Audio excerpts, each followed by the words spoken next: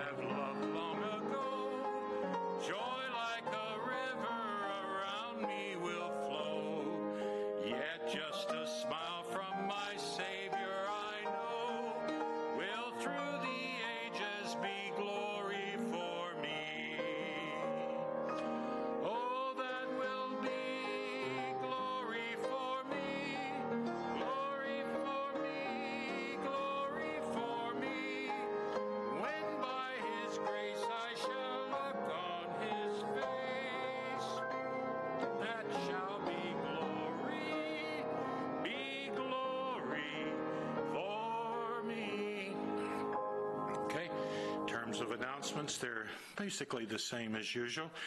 Be in mind, though, tomorrow morning at 10 o'clock, Mommy and me will gather here at the church as normal.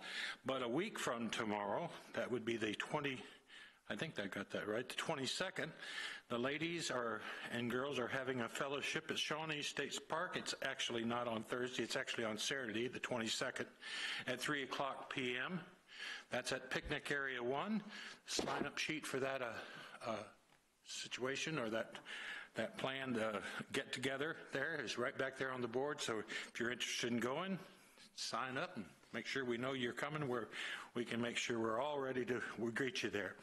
Of course, Sunday morning we'll gather again at 9 o'clock for the COVID sensitive service, 10 o'clock Sunday school, and of course 10:45 is preaching, 6 p.m. the evening service. You all know about those. And of course, keeping in mind next week we begin all over again on Tuesday. Prayer time at 8:30 here for the men. If you'd like to gather here, it's always a good time. And you know about the Wednesday evening services. I don't know of anything else, but it's that time again. It's the Song of the Month. The Song of the Month this month is Not I But Christ. Not I But Christ. Now, we were supposed to get that already once, so we're already behind the 8 ball. So we're going to try it. Hymn number 4 in your little booklet, if you find it. Hymn number 4, Not I But Christ. And I'm going to ask if we can get that played through once for us. And you'll see the words up there, Pastor's doing, but if you would like to play it through once.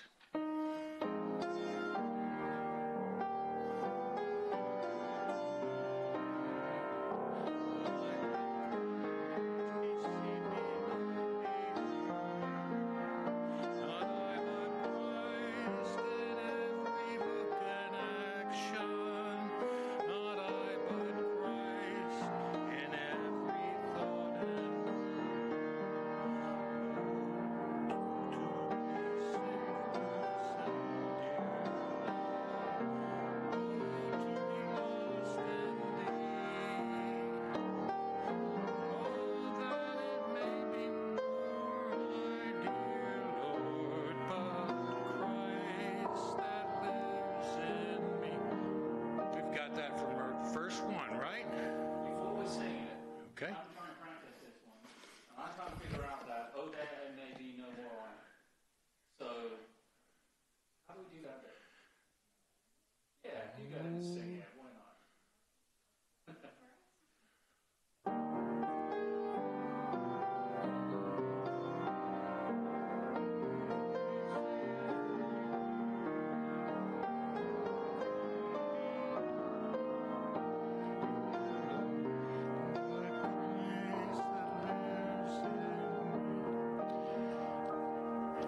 Sounds much easier when the person singing it and playing knows how it goes, right? Now you've heard it and you're experts yourself, so join right in. Okay, we're going to sing all three verses of this new beautiful hymn, okay? All together. Not I, but Christ be honored, loved, and exalted.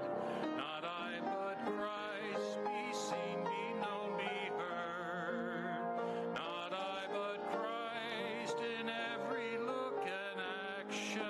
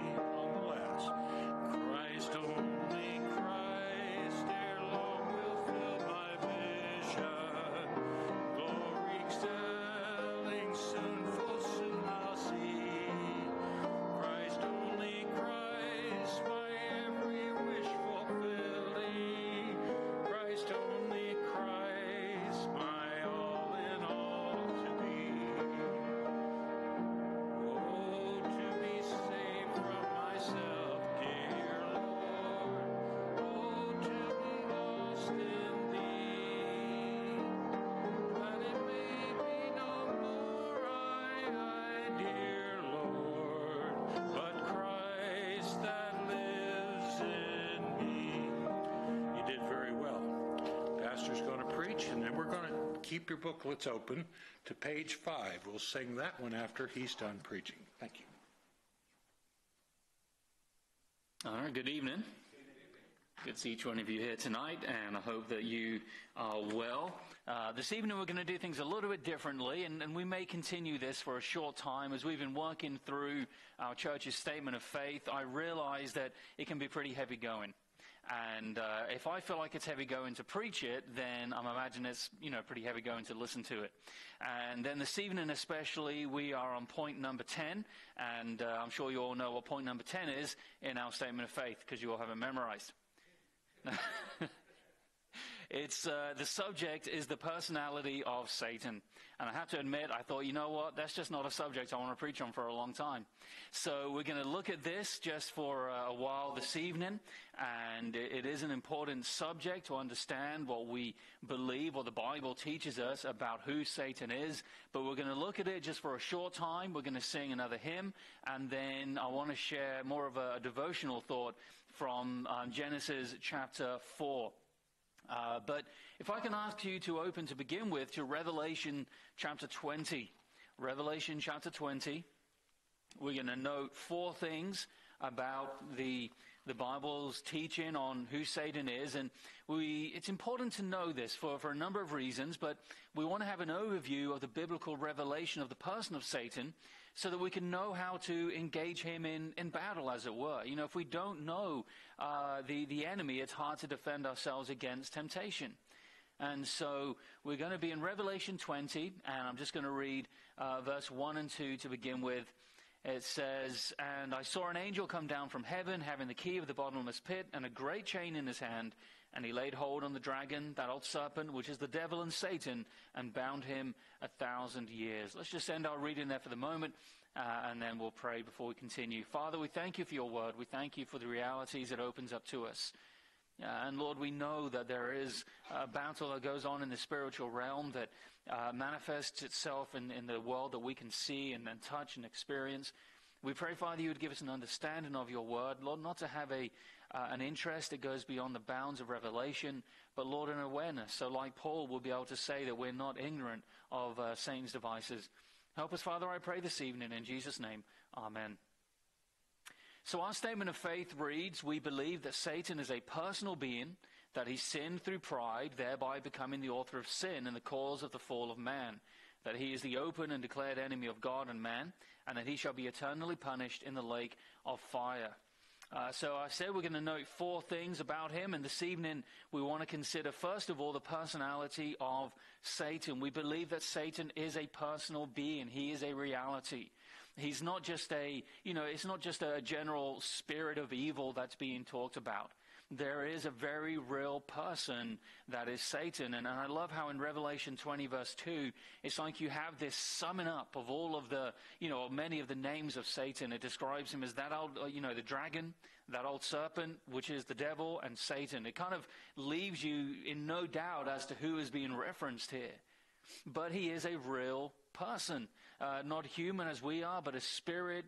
He was created, and we'll see more about that in a moment. But let's go back to Ephesians chapter 2 and verse 2 for a moment. Ephesians 2 verse 2. There it says, "Wherein in time past ye walked according to the course of this world, according to the prince of the power of the air, the spirit that now worketh in the children of disobedience." It is that spirit is referring there to Satan. In Ephesians chapter 6, if we go over a couple of pages there in verse 12, he says, "We wrestle not against flesh and blood, but against principalities, against powers, against the rulers of darkness of this world, against spiritual wickedness in high places."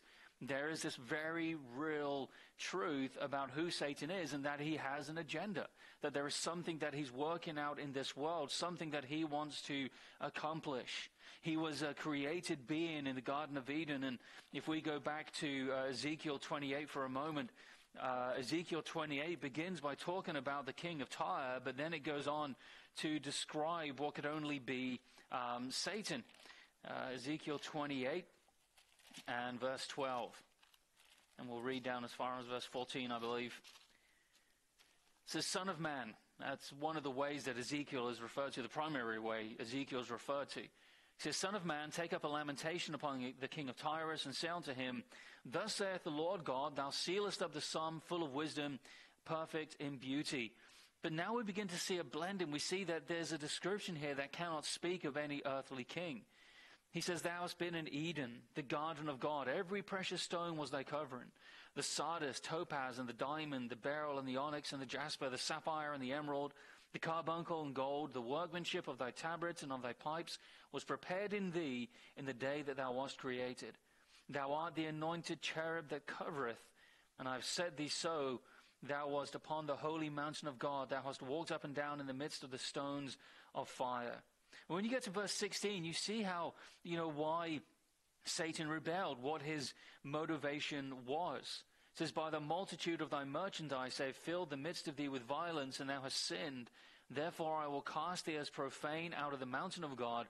I will destroy thee, O covering cherub, from the midst of the stones of fire." The description there in verse 17 is of the pride of Satan, and we'll see more in Isaiah if we have time this evening. But he's a spirit, and spirits we can't see or touch or kind of interact with in any way, but the personality of Satan is real. Now if we go over to Job 38, and we'll look at verses 4 through 7, we see many aspects of personhood. Job, I think it's meant to be Job chapter 3, so I'll start there. I've got 38 written down, but I'm pretty sure it's chapter 3. and verse... Well, that's not right either. Let's go to Job 1. That's my last effort. Job 1 and verse 6. Now there was a day when the sons of God came to present themselves before the Lord, and Satan came also among them. And the Lord said unto Satan, Whence comest thou? And Satan answered the Lord and said, From going to and fro in the earth, and from walking up and down in it. And the Lord said unto Satan, Hast thou considered my servant Job, that there is none like him in the earth, a perfect and an upright man, one that fears God and escheweth evil? And then Satan answered the Lord and said, Doth Job fear God for naught? And so the conversation continues. But again, when you think of personality, when you think of personhood, what do you see there in Satan? He interacts with God. He speaks with God. He has intelligence. God says to him, have you considered my servant Job? Have you thought about him, learned of him, and considered what he's like? And Satan here shows ambition. He wants to try and show Job up. He wants to try and ultimately go against go against God by showing him that Job isn't who he thinks he is. And so there's ambition there to overthrow God and to overthrow Job. So Satan, we begin by realizing he is a person. It's reality. And if we try to ignore Satan, there's a quip that's often made that one of Satan's greatest successes was convincing the world that he doesn't exist. And if you don't believe an enemy exists, you're not going to be ready to do battle against him, to resist him when temptation comes. Well, think for a moment of the pride of Satan. The pride of Satan. It says that in our statement of faith, we believe that he sinned through pride, thereby becoming the author of sin and the cause of the fall of man. Satan was the first one to sin. Satan is a created being. Make sure you stay away from the idea that Satan and Jesus are kind of equal opposites, that it's kind of that, Far East idea of yin and yang. It's not that at all. Satan is going to be has been defeated by Jesus Christ on the cross. But he's too proud to understand or to accept that he has been defeated. In Isaiah 14, I kind of alluded to this a moment ago. Isaiah 14 and verse 12. It says, How art thou fallen from heaven, O Lucifer, son of the morning? How art thou cut down to the ground, which did weaken the nations? For thou hast said in my heart, I will ascend into heaven, I will exalt my throne above the stars of God. I will sit also upon the mount of the congregation in the sides of the north. I will ascend above the heights of the clouds. I will be like the Most High. Yet thou shalt be brought down to hell, to the sides of the pit. And they that see thee shall look narrowly upon thee. Note all of the I wills that Satan does there. It's instructive of his pride. He says, I will be lifted up. I will sit on the mount of the congregation. I will ascend. I will be, ultimately, he says, like the Most High. And that pride, again, we need to be aware of it because it's the same pride that wells up within us. Every time we say, well, I know what God says, but I'm going to do my own thing, I'm going to go my own way, that's pride. And again, we need to see the consequences of it for Satan in that he was judged. He will be judged. It makes it clear here in verse 16, verse 15, Yet thou shalt be brought down to hell, to the sides of the pit. When we see what the enemy of God did, it should instruct us. And we need to beware that pride, because it's amazing how it creeps in. And it's so easy for it just to kind of weave its way in. And we live in a world that kind of manifests, some kind of pride as a virtue. And sometimes it's hard to tell what's pride and what's not, but we need to be discerning. We need to be aware. I know when I had an interview to work at Chick-fil-A a couple of years ago, they asked me that question, why should you get this job and nobody else? And I understand why they asked that question, but at the end of the day, what's that doing? If you're not careful, it's kind of saying, why are you better than someone else? Why should you and someone else not get this job? And I was able to kind of avoid the question a little bit, and I just kind of looked across at the lady interviewing me, and I said, well, I've got an English accent, and so, and she laughed. She was like, yeah, good point. But, that's the kind of conversation that, if you're not careful, leads you to stumble and fall to pride. And so we need to be aware of it. This is what brought Satan down, and we need to guard it in our own hearts. Well, what is the position of Satan? How has he positioned himself? Well, in our statement of faith, it says that we believe he is the open and declared enemy of God and man. It's amazing today how there is a massive surge of people who are following after Satan worship. And there are teachings which are completely opposite to what the Bible says, but it's catching a lot of young people. And we need to be clear in what we believe, that he is real, that he is dangerous, and that he's a declared enemy of God and of man. He is the physical, or not the physical, he's a spirit, but he's the embodiment of misery loves company. Satan wanted to overthrow God, and Satan wants to pervert everything that God has made.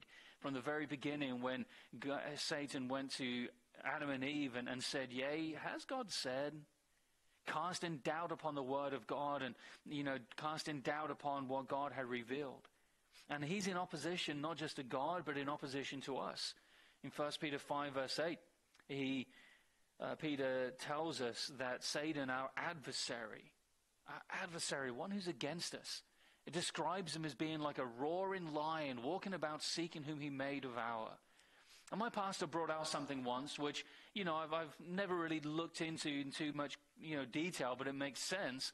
He says, Satan can't actually do anything to the child of God. Satan can't hurt Christians. Now, we may be tempted by our flesh and by the influence of sin around us, and we do need to take Satan seriously, but he can't do us any real harm, and there's nothing that can happen to us without the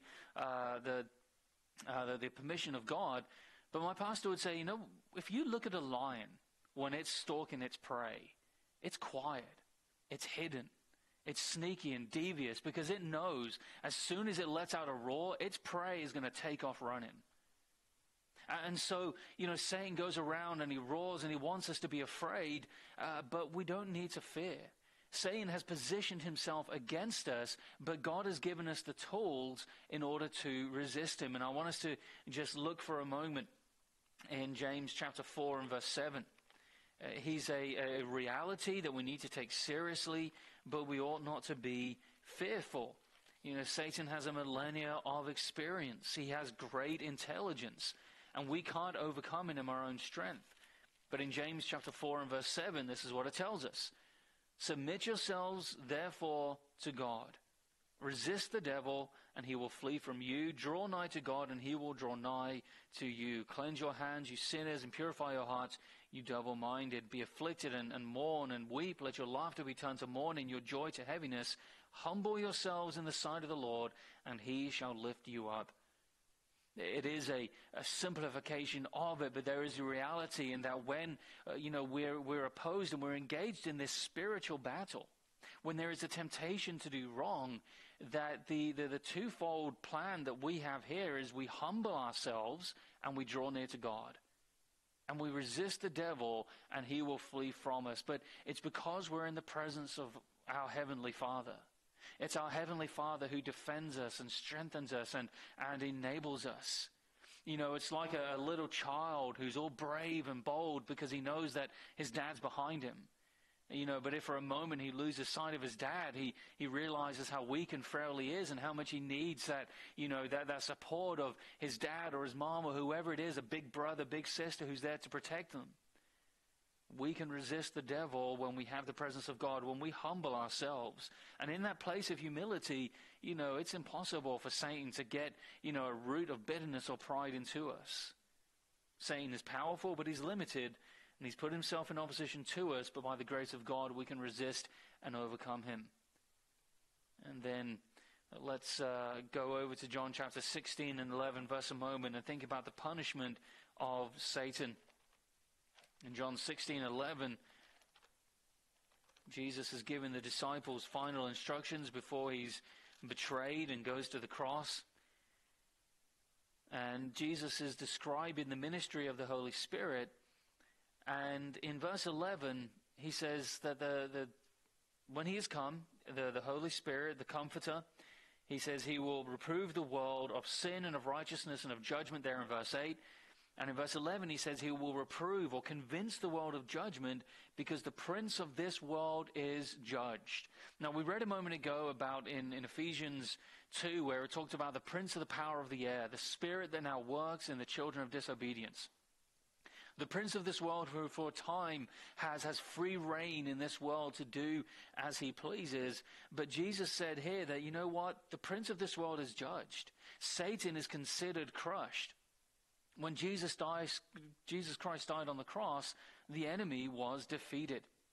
Now, the final consequences of that are playing out across the age in which we're in, and that's where we come back to the verse that we read at the outset there of Revelation chapter 20 and verse 2, where it said that he laid hold, that an angel came down from heaven. It says he laid hold on the dragon, that old serpent, which is the devil and Satan, and bound him for 1,000 years. This is a future period when Satan is bound for a set period of time. He's released one more time at the end of that 1,000 years, and finally he's cast into the lake of fire, and he is forever put away from the presence of anyone else. Satan was defeated at the cross by Jesus and is judged. And we need to be clear that those who follow him will find the same consequence, the same fate.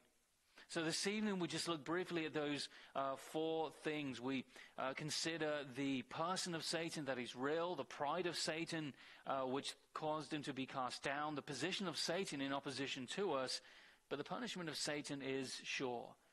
And in Romans chapter 6, we have it spelled out very clearly for us that we have to make a choice.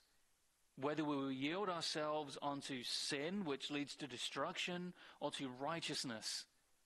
And that's a choice we have to make. And the first choice begins with salvation. Have we trusted the Lord to forgive us of the sins that we have committed, or are we still yet in our sins? But then as believers, we need to make that choice regularly. Am I going to yield myself to sin or to righteousness? And the two paths are very, very clear. Let's go ahead and move on to our third hymn this evening. We're going to turn back to the Word just briefly in a moment.